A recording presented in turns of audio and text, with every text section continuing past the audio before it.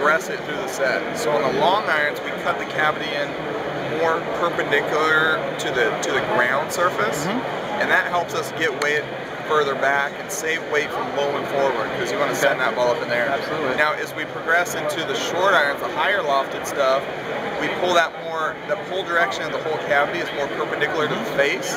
That allows more material, more of the stainless steel to be low and forward.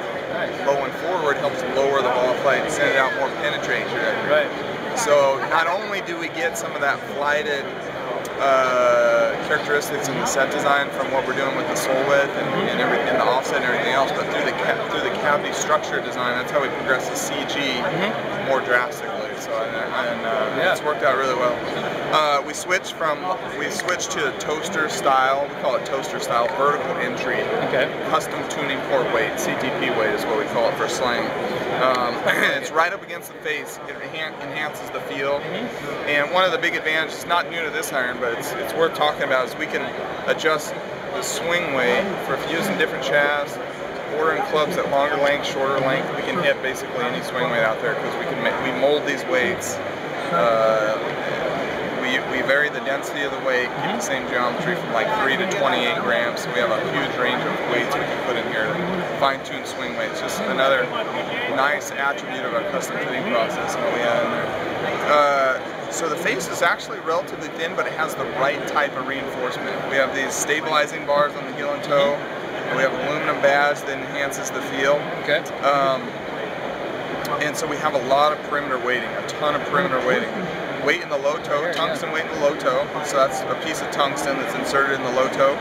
And we have high toe weight.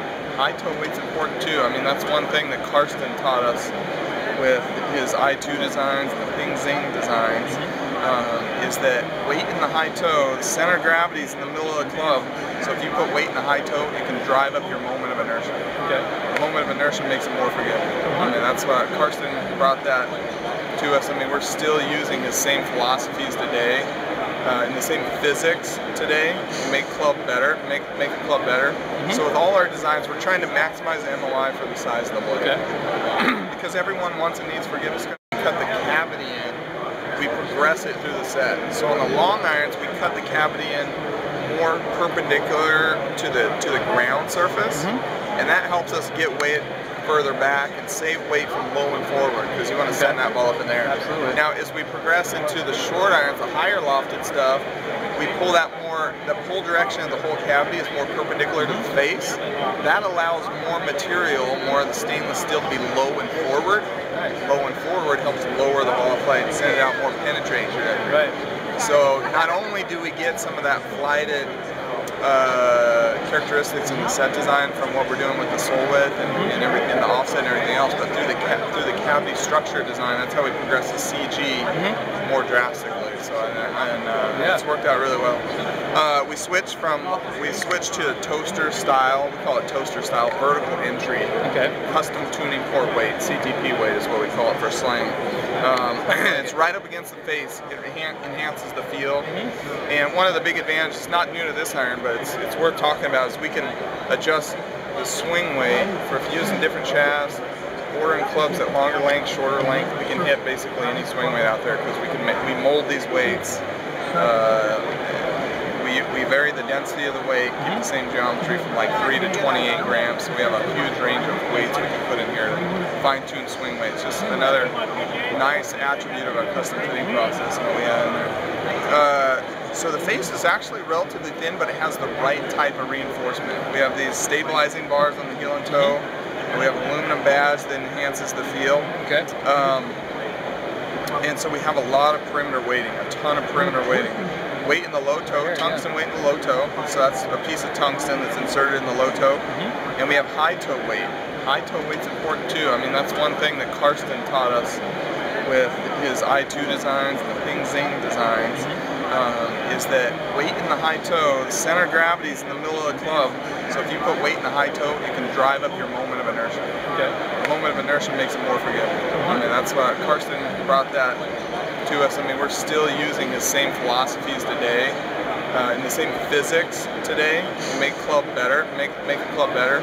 So with all our designs, we're trying to maximize the MOI for the size of the blade. Okay. Because everyone wants and needs forgiveness. Designs are proprietary to us, but we partner with several key shaft suppliers on the materials, the layups, the manual designs to be able to do that. You're giving them your own specs and saying, this is what we need. And we have a great partnership with the best shaft manufacturers out there to push the envelope in technology. What shaft options can I get with the G20? That's a great question. We offer the TFC 169D, and what we do is we offer the X, and then we have an X Tour, and then an S and an S Tour, an R and an R Tour, and then we have one soft regular flex. And so it's really like, and because we don't have an aftermarket shaft, so we don't have to try a pair of shaft that matches it real well. We were able to create like the perfect progression. So if you have the S Tour is like 5 grams heavier. 20% stiffer torque, and stiffer tip, and a little bit stiffer butt stiffness. So we've been able to create basically the perfect flex progression, and our club fitters have had unbelievable success. I get compliments all the time on our shaft family, and the fact that they're able to kind of hit different trajectory levels, different feels, different weights with the different offerings. So our 169 comes in all those different flexes. And the tour flexes have been a huge hit. Cool. And I think Jeff Maggart's playing the 169DX Tour. And we've had a lot of local mini tour players in Phoenix have a lot of good success with the 169DX Tour. Counterbalance technology works because you can go longer. The heavier head, what the heavier head does, it gives you, and the whole club doesn't weigh anymore. It's the 4 extra grams they're able to put down the head, right? Yeah. It's basically taking more weight and put it on the perimeter of the whole golf club from this view right here. Okay, so more weight in the head, you swing at the same speed. Well, anytime we have more weight in the head, you're going to have more inertia. More inertia gives you more forgiveness, so it's going to go straight. But it also gives you more kinetic energy. Kinetic energy is one half the mass times the velocity squared. So if you increase the mass, not only do you get more inertia, but you get more energy, and you get more momentum. Because the golf ball impact is not just an energy equation. You hear, the industry, it's energy. It's a momentum equation. I'm so glad we have engineers like this guy, because I'm not a math dude. There you go. Yeah, it's like, I'll just leave it to you guys, and you just set me up, and we're good to go. I love it. It's momentum. Okay, so you get mass times velocity. You get more momentum. So you get energy, inertia, momentum because the shaft is cool. And the head it's totally kind of maximized for size again. We made the face on the driver like a more surface area on the heel and the toe. Thai 811 alloy, thin crown technology, and a ton of weight located low and back to optimize launch conditions and a medium low spin, offered in 4 different lofts with a ton of shaft options. I like it. And this is designs are proprietary to us, but we partner with several key shaft suppliers on the materials, the layups, the manual designs to be able to do that. You're giving them your own specs and saying, this is what we need. And we have a great partnership with the best shaft manufacturers out there to push the envelope in technology. What shaft options can I get with the G20? That's a great question. We offer the TFC 169D, and what we do is we offer the X, and then we have an X Tour, and then an S and an S Tour, an R and an R Tour, and then we have one soft regular flex. And so it's really like, and because we don't have an aftermarket shaft, so we don't have to try a pair of shaft that matches it real well. We were able to create like the perfect progression. So if you have the S Tour is like 5 grams heavier. 20% stiffer torque, and stiffer tip, and a little bit stiffer butt stiffness. So we've been able to create basically the perfect flex progression, and our club fitters have had unbelievable success. I get compliments all the time on our shaft family, and the fact that they're able to kind of hit different trajectory levels, different feels, different weights with the different offerings. So our 169 comes in all those different flexes.